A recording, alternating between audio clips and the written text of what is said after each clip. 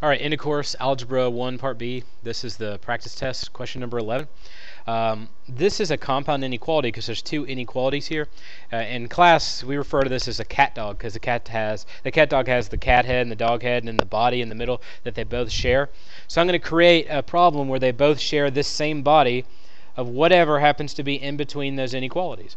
So the first one is 20x minus 18 is less than 50.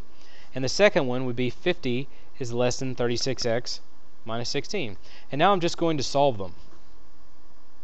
Add 18 to both sides here because it's the furthest thing from x.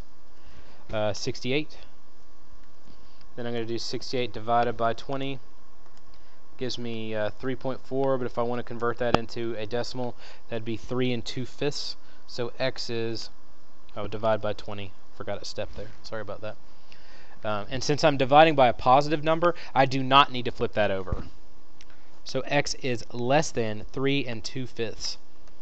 On the flip side, I've got this one, so add 16, because remember, here's x right here. The 36 is right next to it, so I'm going to get rid of this 16 first. That negative 16 plus 16 is 0. This becomes 66. I'm going to divide by 36.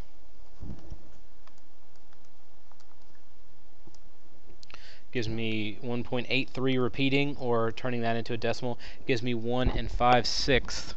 Sorry about the mic. This is positive. I don't need to flip this over. 1 5/6. Now, I'm going to put the numbers in order. 1 5/6 is less than 3 2/5. And then I'm going to look at their relationships with x. X is greater than 1 5/6, so that's good. X is less than 3 2/5, so it makes a nice little sentence for me.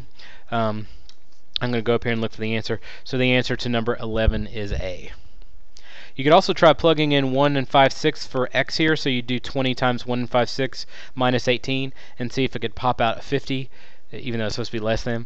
And if it doesn't work, try 1 5/6 over here, which is where it would actually work. Let me show you what I mean, because it's one of the answer choices. You have to try it in both, though.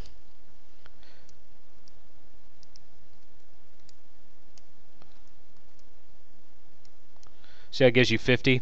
Unless it says find one that's absolutely less, or in the solution set is usually what they call it, this method would work. And then I'd plug in the other one.